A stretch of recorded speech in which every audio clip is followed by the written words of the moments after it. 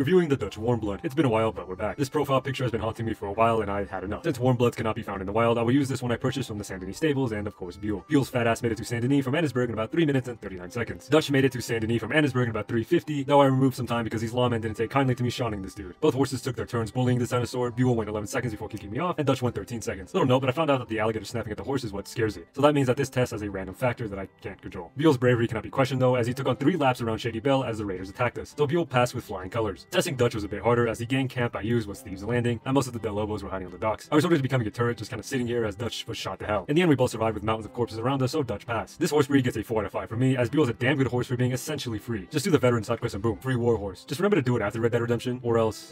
Another thing I wanted to add, sorry for the choppy footage, it's the way I had to record this. I think for horse testing, I might need to download a save file from Nexus Mods, and then just kind of record it from my PC. I had to record all this on the Xbox, as you can tell with how messy the footage is. Anyway, with that done, let's get into